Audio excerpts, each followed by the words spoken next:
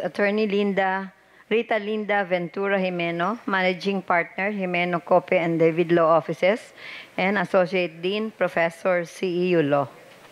Attorney Jimeno, Your Honors. Good morning, Pañera. We'll do this very fast. May we request Attorney Cayosa to begin? Thank you, Madam Chairman. Good morning, Attorney Jimeno. Good morning, ma'am. It states here that you were admitted to the bar in 1986, but you graduated from the College of Law in 1984. No, I graduated in 1985, ma'am. Okay, but your submission says that you did graduate in 1984. Maybe there's a typo error, but I graduated in 1985. So 1985. Okay, you might want to submit an amended personal data sheet just to make sure that the information that is contained herein is accurate, complete, and updated. Yes, Your Honor. Okay, so you were admitted in 1986 to the bar, and so you have been in the private practice of law since then. For 30 years, For Your 30 Honor. years. Could you state, because what I can only find from what you submitted, no, that if you have held any public office on a regular basis, not just as a consultant or as a on a temporary basis, have you held any public office? Yes, Your Honor, when I was with the National Housing Authority, but that was before I became a lawyer. And that was in 1974 up to 1977 when I was still an I finished already a 4-year course, AB in Broadcast Communication. I was hired as a writer initially of the National Housing Authority, and then I became the chief of the Community Relations and Information Office. Okay. Our records will show that this is the first time that you have submitted any application to the Judicial and Bar Council. Yes, Your Honor. Is that accurate? Yes, Your Honor. What made you decide to apply now, and why for the Supreme Court? Your Honor, I have been in the practice of law for 30 years.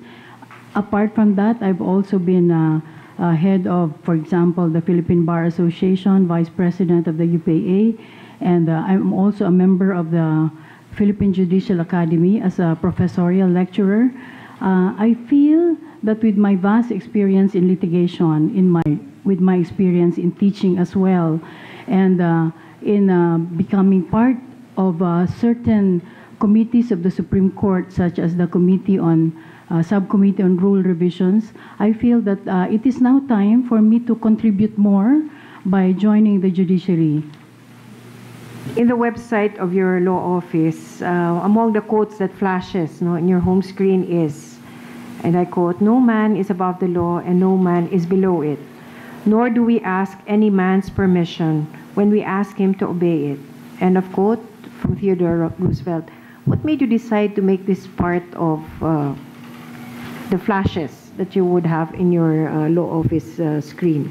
Well, we want to project to the public, Your Honor, that everybody should respect the rule of law, and but that should also make people understand that while they're expected to follow the rule of law, they should also know their rights, and therefore should be conscious of what their duties, obligations, and rights are. Thank you, Attorney Meno.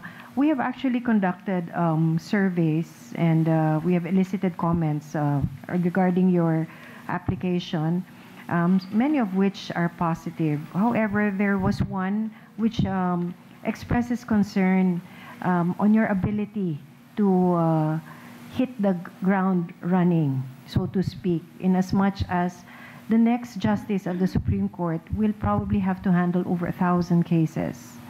How would you address the concern that first, you have no judicial experience whatsoever? In fact, the public office that you have held is very limited, and that was even before you became a lawyer. Your Honor, I beg to disagree with that comment, because not only have I been a practicing lawyer, I have been an arbitrator of 3 international commercial disputes. And as an arbitrator, and once I was the chairman, I have had to write decisions which are called awards. And therefore, I feel that I am prepared to hit the ground running, because in fact, people call me a workaholic. I really if I have to do something because it's a deadline, or if I have to finish something, sometimes I sleep for only a few hours, and sometimes I have to, I will not stop until it's done. What can you tell us to convince us that, as compared to other aspirants for the judicial post that we are now interviewing for, that you should be considered in a higher rank than others who are incumbent justices of the appellate courts and who have also had more experience in litigation? Your Honor, I have been a litigation lawyer for 30 years, as I mentioned earlier. Not only that, I also teach, and I'm an associate dean of a law school. Therefore, I have administrative abilities as well. And as I said, I have also written awards for arbitral tribunals. And I am also, I'm very much into advocacies. For example, number one is my advocacy for giving legal aid. That is the reason why I received an award from the UP Alumni Association, because I produced a radio show before and a television show from which I did not make money. It was just for the purpose of making the public know their rights and understand their obligations under the law, and to help people who could not afford to get lawyers. In fact, I hired in my office before dedicated lawyers to do just legal aid. So with my advocacy for legal aid, as well as my passion for the rule of law, and also my passion to protect the environment, and also restorative justice, which is one of my favorite, which is one of my pet passions or advocacies, Your Honor, I think that I will be able to contribute something to the Supreme Court. The Supreme Court exercises supervision not only on the judiciary but also for the legal profession.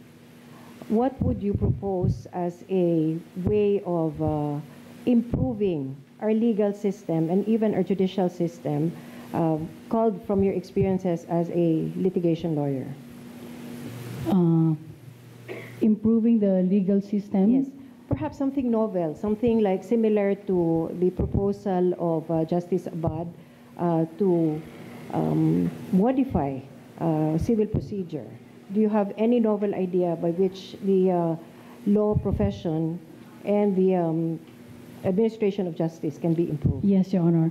Actually, I've been thinking that, like in the United States, for example, where for simple cases of bouncing checks, we should not require the judges anymore to make to write out a full-blown decision, meaning it should be pro forma in the sense that there should be a template where they only need to fill up the essential facts and the violation, and cite the pieces of evidence without narrating every detail. That will shorten the time of judges to make decisions. Because I noticed, Your Honor, that in the metropolitan trial courts, in the first level courts, especially those handling little cases like bouncing checks and other cases that are in their jurisdiction, what happens is that when there's a hearing, there are 60 to 80 cases lined up for the day. Just calling all these cases alone would take time already. So I think that if we reduce the time of writing decisions, that's going to also reduce the dockets of the first level courts. Thank you, Attorney Jimeno. You've handled cases in the Supreme Court, is it not? Yes, Your Honor, but not too many. Okay. How do you view the credibility of the current Supreme Court? The credibility, Your Honor? Yes. As far as my cases are concerned, I saw no problem at all with the decisions that were rendered in my cases. So I am not in a position to either say that the credibility should be questioned or not, because from my experience, Your Honor, I accepted the decisions, and whether I lost or won, I knew that they were rightly decided on. In the court, there would be times that you would have to recuse yourself, is it not? Especially if the cases have been handled by your law firm. Yes, Your Honor. I understand your husband is also part of the law firm. Yes, Your Honor. He handles labor cases. Your daughter is also a member of the law firm.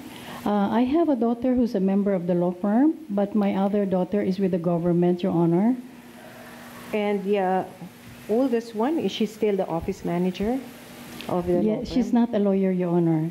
Yes. So there are three of you in the law office. Okay. So necessarily cases that have been referred to you personally or to your law office, you will have to recuse. Yes, from. Your Honor. Have you made a mental note of more or less how many clients you have had? And, can you remember so that if you are to act on cases, that you would be deemed as someone with independence and perhaps objectivity, if you only handle cases that you have not had any participation in as a counsel for any of the parties. Have you made a mental note of how many of these that you may have to inhibit from? How many clients? For most of the cases that I'm handling, Your Honor, are family cases and intracorporate disputes. So not too many get to the Supreme Court. But with respect to the other cases handled by the other lawyers in the firm, I can say that there are only a few right now that are in the Supreme Court. But yes, of course, I will recuse if there's any case at all that will be given to me that has been handled or that or a client maybe that has been accepted by our firm. That was my last question. I wish you luck. Thank you, Attorney Thank Jimeno. you. Thank you, Your Honor. Thank you, Madam Chairman. Thank you so much, Attorney Cayosa. May we request now Attorney Mejia to continue. Thank you, Madam Chair. Good morning. Good morning, Attorney, sir. Ventura-Jimeno. You've been involved in the academe for a significant period of time, and in fact, you've been a bar reviewer, I think at least twice. Is that Bar examiner? bar examiner? Yes, Your Honor. Sorry, bar examiner. I'm sorry. If you are to critique our legal education, what can you point out as being wrong with our legal education system? I would not call it wrong, but maybe deficient, because I know that there are some law schools that do not focus on cases. Many of them focus only on some teachers lecture, and some they base it on what the law says and do an interpretation. So what I think is the best method would be to require that cases be discussed in all subjects to make students understand how the law is applied with regard to specific problems or issues.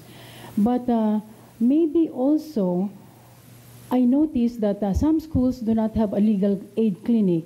Some schools do not have a subject of apprenticeship or working in courts or appearing in courts with the assistance of a supervising lawyer. I think this should be required in all law schools so that when they take the bar, they will be able to visualize how the remedies work and how the judicial system works, and they will also be able to know how the law is applied in a specific situation. Do you think there is enough or sufficient training for law students who want to pursue a career in the judiciary? That's one more thing I should have said, Your Honor, because I think students should be well prepared by also having a court management or court administration subject. In the CU School of Law, where I am Associate Dean of, we offer an elective on court administration. I think this should be adopted by other law schools as well, so that they will be prepared to go into the judiciary should they decide to do so. What is your view on trial by publicity? I am not in favor of it, Your Honor, because in the first place, I think it's not fair to the suspects or to those who are alleged to have committed a wrong, because they should be given their day in court. And so I do not agree with that, Your Honor. Do you think there are or there have been decisions rendered by the appellate courts or the regular courts wherein the judges may have been affected or influenced by the media blitz or trial by publicity? I cannot cite a particular case right now, Your Honor, but knowing human nature, I think it is normal for a judge who is also a human being to be affected by what they read in the newspapers, what they hear in the media. So really, this should be avoided. What should be the Supreme Court's role in addressing the environmental destruction caused by mining operations? Your Honor, the Supreme Court can only act on petitions filed before it, and therefore, on its own, it cannot do anything. But if a petition gets into the Supreme Court, for example, about mining, I think it is the duty of the Supreme Court to first investigate the facts, whether there's basis for stopping mining, and there's basis for saying that it's going to be destructive. Because on my own, Your Honor, I personally believe that it is destructive because it destroys the soil, the water, the air, and therefore you cannot plant anything anymore. If it goes into the sea, it kills the marine life. But then definitely the Supreme Court will still have to base any petition filed before it on the evidence presented and on the facts that are in the case. I'm actually reading some of the questions from the Twitter, which have been forwarded to us. So if I may also ask one of the questions which is suggested to be asked to you, will you support a call for waiver of bank secrecy for you, your family, known associates, and members of your household? Yes, Your Honor. I don't think there's any problem with that, especially if a person is law-abiding. Why should he be afraid to show or to make a waiver of what his deposits are? Because I think we should go by transparency. I believe that people, especially those in government, should be transparent enough for us to know whether there is ill-gotten wealth or not. That was my final question. Good luck, Attorney Jimeno, and thank you, Madam Chair. Thank you, Your Honor. Thank you so much, Attorney Mejia. May we request now Judge Ilaw? All right, thank you, Justice Gutierrez. Good morning, Peñera. Good morning, sir. You claim to be a litigator for so many years, but yet in your PDS seems to be a professor and a mediator, but seems you have not stated your trial experience. I just filled up the personal data sheet, and therefore I had to abide by what is required of me in the form, Your Honor. But I have been a litigator for 30 years, a professor of law for 10 years, a mediator for, I think, over 15 years, and I also, and as associate dean, I have been there for 5 years, Your Honor. So all these things I do at the same time because they do not really interfere with one another. I can do all things at the same time. And having been an accredited mediator at the Court of Appeals since 2006, do you think that a similar concept can be implemented in the Supreme Court? Sorry, Your Honor, what's the last sentence? You've been an accredited mediator at the Court of Appeals since 2006. Do you think that a similar concept can be implemented in the Supreme Court? Your Honor, I do not think so. Because if mediation happens in the trial court and then it is again tried in the Court of Appeals, the Supreme Court should already make a decision on these cases, Your Honor. Because if it fails, because in trial courts, Your Honor, judges also do JDR. They also try to mediate cases. So I think that if cases pass through mediation, JDR, mediation again in the Court of Appeals, that means that the parties really want a decision on the merits. All right.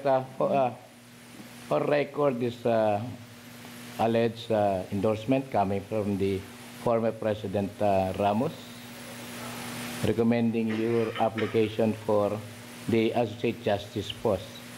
May we be informed of how the former President came to know of your professional qualifications? Your Honor, I am from the north. I come from Ilocos Norte. The president also is an Ilocano, and in fact, we have one common relative who is Congressman Simeon Valdez, and perhaps that is the reason why he signed that. I do not even have a copy, Your Honor, but if he did, it is perhaps because of my having come from the north, and also because he knows that I'm an active member and officer of the Philippine Constitution Association, where he is always and often invited. And if nominated and appointed by the President, there will be an apprehension or danger that you may be influenced by the former President? No, Your Honor.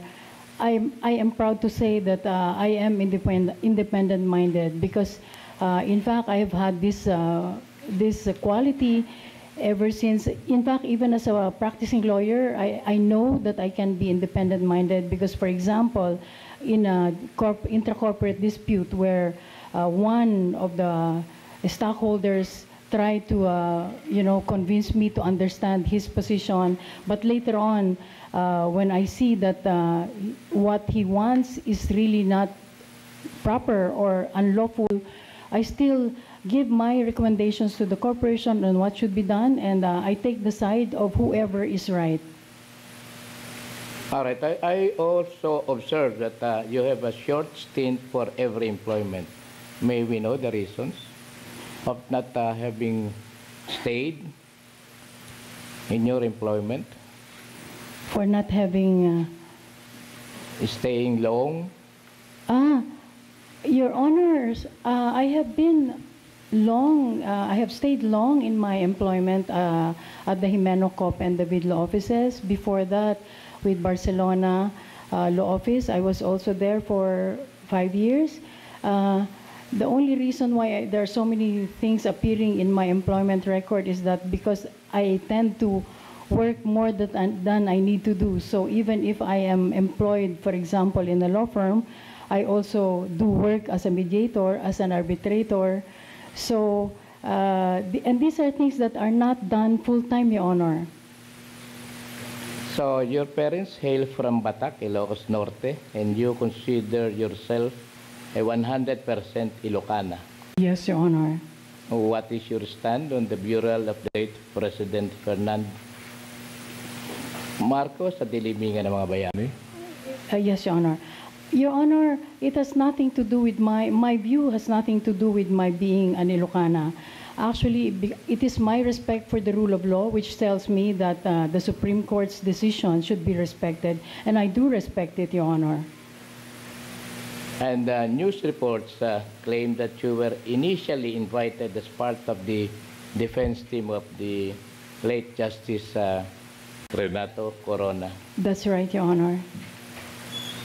And what is your opinion on the decision on that matter to impeach him during that time? Your Honor, I feel that although it was my daughter who became his spokesperson later on, I feel that there was some sort of an error in his having been impeached. Although I know it was a political decision, it's not a judicial proceeding after all. But the grounds used to impeach him are not the impeachable offenses under our Constitution. So I think there was some degree and a big degree of the injustice rendered or given to the former Chief Justice. All right, in your record, you do not belong to any religious or civic group. And how well do you go along with your neighbors, friends in the locality? Does it contribute emotionally and mentally to your good self, being isolated from the society? Your Honor, I am a member of a civic group in my community in Lobo, Batangas, where I now have a place. We have a residence there. In fact, I don't go home to Ilocos anymore because it's so far. I'm a member of the Lobo Development Association, where heads of the barangays and several other, for example, owners of resorts and owners of businesses there have formed an association to promote and to develop that locality. So I think I cannot be called isolated in terms of being or helping my community get developed. All right, as a columnist, about a month ago, you stated that the ICC statement that it will prosecute Philippine authorities because of alleged extrajudicial killings is at best a warning that in the government fight against illegal drugs. What are your thoughts on the rule of law and how it is applied by the current administration? Your Honor, the war on drugs is something that I support. I think that we all need all citizens, law-abiding citizens, should be protected against the drug menace. But it should also be done in such a way that the rights of people, the civilians who have nothing to do, for example, with drugs, should be protected. What I'm saying is that although we do not know who are the perpetrators of the extrajudicial killings, the government should conduct an investigation on who has been doing this, because there is news that it could be coming from the drug lords themselves. And therefore, while I support the war against drugs, I also feel that the government should be very careful about this, and because it can be abused, and therefore investigations have to be done, Your Honor. What made you decide that this is the right time for you to apply for the position of Associate Justice of the Supreme Court? Your Honor, I'm already 64 years old. If I delay this any longer, I think it will be too late for me to contribute anything to the Supreme Court. So I think that it is now time for me to offer myself to be part of the Supreme Court, so that I still have time to do some changes if I get appointed.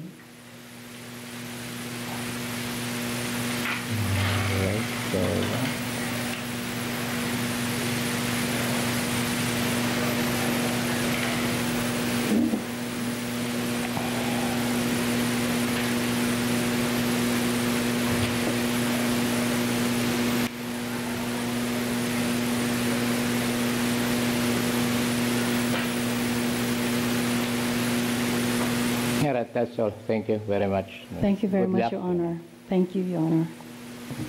Good morning, Panyera. Good Just a morning, few Your Honor. questions. You know, one of the rules of the JBC requires that the applicants, in determining his or her qualification, mastery of laws, rules, and jurisprudence must also be tested. Just some basic questions, considering that you have been Vice President for Constitutional Reform in the PhilConsa. Yes, Your Honor. And you work as Commissioner, Constitutional Consultative Commission, to propose provisions in the 1987 Constitution. Okay. Panyera, are you in favor of federalism? I am, Your Honor. In Why? fact, yes, Your Honor. I have been lecturing on federalism because I think it's the only way where we can improve the lives of people in the far-flung communities or in the rural areas. Right now, Your Honor, the situation is like this. Taxation is such that while money is collected in different parts of the country, everything goes to the national coffers. And what is only given back to the localities is their IRA, or the Internal Revenue Allotment. What percentage, Panyera, under It's the only Constitution? 20%, Your Honor, and 80% is retained by the central government. 40%. 40%. 40-60, Your Honor. And then 60 remains with the national government.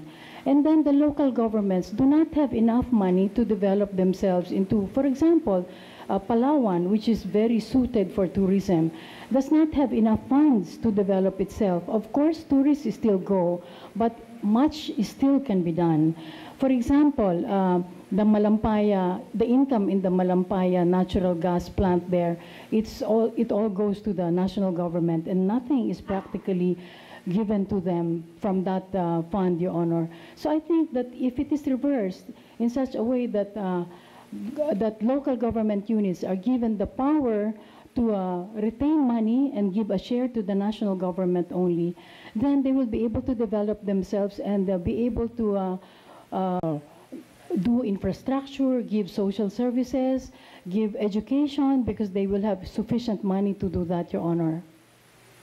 One of the disadvantages, some said, is that the money of the local governments will be in the hands of the local officials, and that, therefore, there will be more graft and corruption.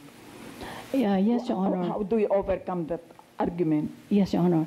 So I think, in fact, what we have been advocating, my group, Your Honor, those who are federal advocates, is that the Freedom of Information Bill or law should already be passed even before we attempt doing this, because that will give us the opportunity to look into the records of how monies are disbursed in the local government units, and also we should pass now the Congress should already pass the anti-dynasty bill, because right now, while it is not in the Constitution, there's no law, and the Constitution requires that a law be crafted in order that there's going to be no dynasties. But if until the law is passed, I think it is the process of federalism, after all, Your Honor, is going to take long. So I think we should not rush into going into federalism. We should maybe decentralize first, give more power to the local government units, at the same time pass the Freedom of Information law and also the anti-dynasty law, Your Honor. They also said that, several provinces will be grouped into federal state or federal region. Yes, Your Honor. But, Panyera, how can you be so sure that the provinces being grouped, will be income earner? There are provinces which are very poor. So, yes, Your Honor. So, do you think your opinion that there will be effective governance, in the local governments will be more effective than the present government? Yeah. Your Honor, the grouping of provinces to become a state or a region will not be imposed upon them. In fact, in Italy, for example, in Spain, the process of federalizing has been there forever. They have not federalized up to now. What I'm saying is we should adopt the same process where the people themselves or the provinces themselves they should negotiate among themselves who will be together as a state or as a region, so that the poorer ones can group together with richer ones. And in a federal system of government, Your Honor, if I may explain further, there's such a thing as equalization fund, which is allotted to help the poorer regions or the poorer states.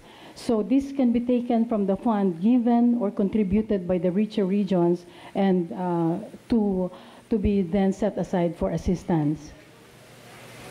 And the problem right now, whether it's, under the present government or federalism, the problem is how to educate our people, especially our government officials, to be honest, so that, graft and corruption can be avoided.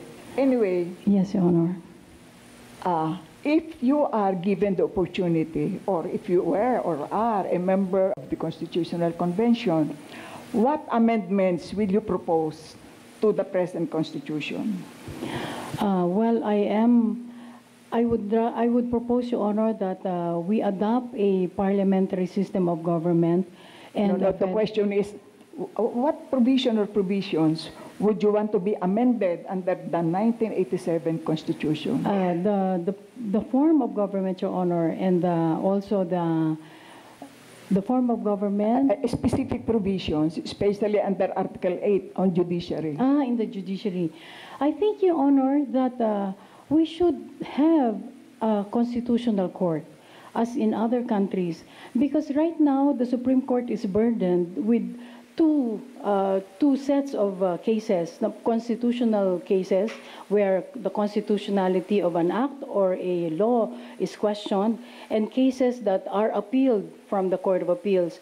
If a constitutional court is created, then it will be able to diffuse, meaning the job will be distributed in such a way that only constitutional issues will be referred to the Constitutional Court, and therefore the Supreme Court can focus on cases that are appealed from the Court of Appeals and other and other lower courts. Panjera, that's very wise proposal. I agree with you. There should be a constitutional court in our country so that all cases involving constitutional issues will be transferred to that constitutional court.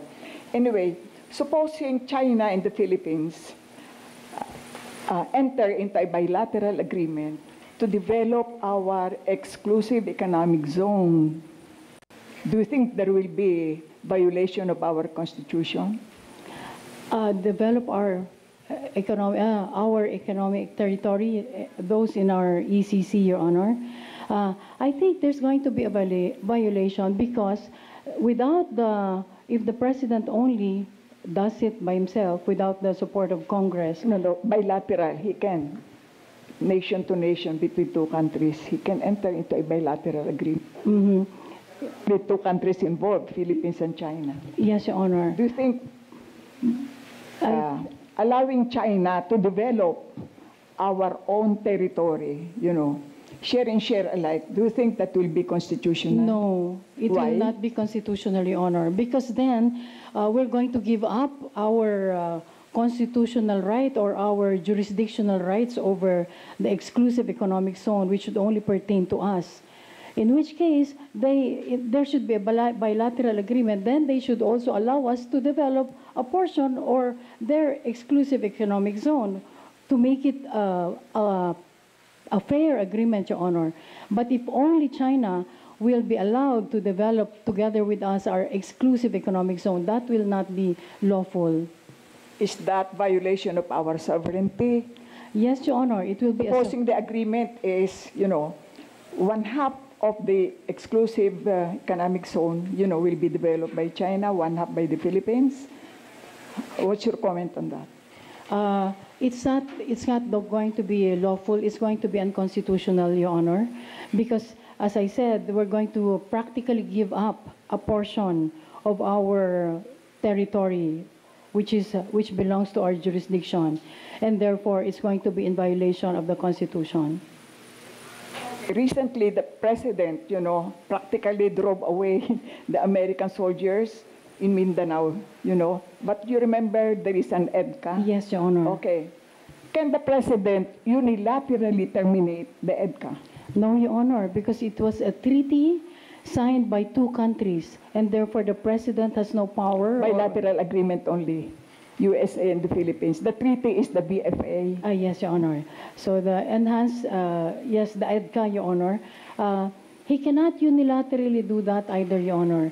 Therefore, how can a bilateral agreement be terminated? It has to have the approval or the concurrence of Congress, Your Honor. Unilateral agreement can be, bilateral agreement can be unilaterally terminated by one of the two parties. How? One of the party, like President Duterte, can notify America in writing within 180 days that he is terminating the agreement. Or it can be terminated by agreement of both parties. Anyway, let us go to the decision of the Supreme Court in the case of Grace Poe. Yes, Your Honor. Would you have concurred or dissented in his decision, declaring that Grace Poe is a natural-born Filipino citizen? I would have concurred, Your Honor. In fact, why? Because in the first place, Of course, you have read the decision of the Supreme Court. Yes, Your Honor. Penned by Justice Perez. Yes, Your Honor. Okay. What were the grounds relied upon by the court in bank in declaring that she is a natural-born Filipino citizen? Your Honor, she was found in the Philippines, and there's an international concept that a person should not be declared stateless. And because she was found in the Philippines when she was an infant, I believe that the decision was right that she should be declared a Filipino citizen, because also the Philippines is a member of a treaty that discourages a person from being without any citizenship. And so I think, Your Honor, that it was right for the Supreme Court to declare her to be a citizen of the Philippines. If you remember, the decision was based on statistics. And on international laws and conventions. But you know, you will be sitting soon in the Supreme Court, if you are lucky enough. Before the Supreme Court should apply international laws or conventions, and even factual happenings here, the Supreme Court should first apply our own Constitution and our laws. And that was not done by the Supreme Court. Imagine declaring here a natural-born Filipino citizen. The basis is the 1935 Constitution. And the citizens there who are Filipinos are enumerated. Number one is those whose fathers are citizens of the Philippines, who are the parents of Grace Poe. And why did the Supreme Court apply at once international and convention and statistics? And that therefore, for me, the Supreme Court added a provision under that Constitution declaring that foundlings are natural-born Filipino citizens, which is really violation of the Constitution. The Supreme Court cannot simply amend the Constitution that way. No, no. So maybe we have different opinions. Anyway, you are I respect entitled your to decision, own. Your Honor. So thank you and good luck. Thank you very much, Your Honor.